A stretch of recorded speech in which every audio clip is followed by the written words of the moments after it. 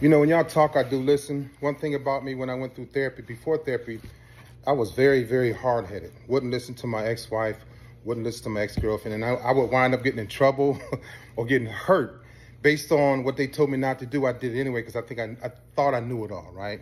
Sometimes I still think that way. But I listened to y'all, the video I posted yesterday about when a man is upset, could be possibly about his ex-wife. I was unfair to you guys and gals.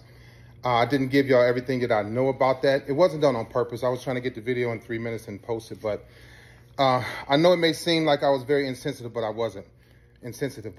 So what I meant by the video is that for me, when I was upset with things, it was that false sense of reality. I would create things in my mind that I thought were happening, but they weren't happening. And so I would project, and then I would react to what I thought was happening, but I was way off. My cognitive skills were way off. My ability to make a decision was way off, and I learned that in therapy. And so when I make these videos, I'm very cautious and I try to be very aware of how you all will receive it. Because I understand, I hurt a lot of women, and some of you all are hurt by a lot of men like me, and some men are hurt by a lot of women like me.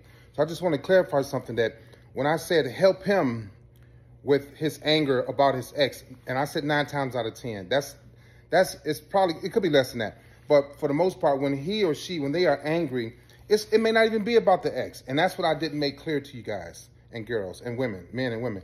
It could be that he or she, they are angry about something else, about their inability to be a good boyfriend, a good husband, a good wife, a good girlfriend, their inability to be a good father, and can't, convey that to you. So it could be many things.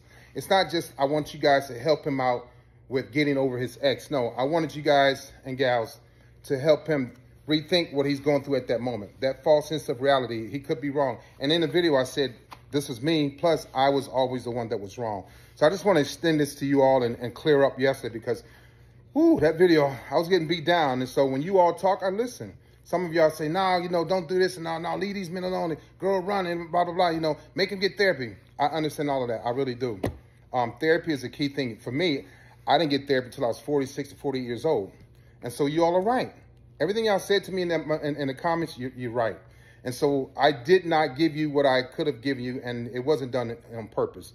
But when that person is upset, him or her, my way of, the way that my exes would get me to come out of that funk was to sit down and talk to me and say, hey, Leon, did you think about these things? Because before that, I didn't think about anything but Leon, myself. And so when I would listen to her and she'd say, hey, think about this. Now I think about other things, as opposed to think about what I want to be right, or what's wrong with me, and not want to accept what's wrong with me.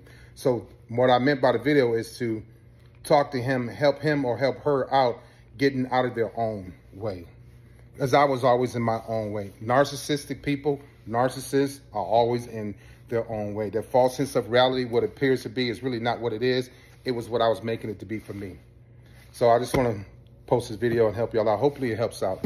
But I appreciate the comments and things and phone calls, and put me on the right path again. Y'all have a great day.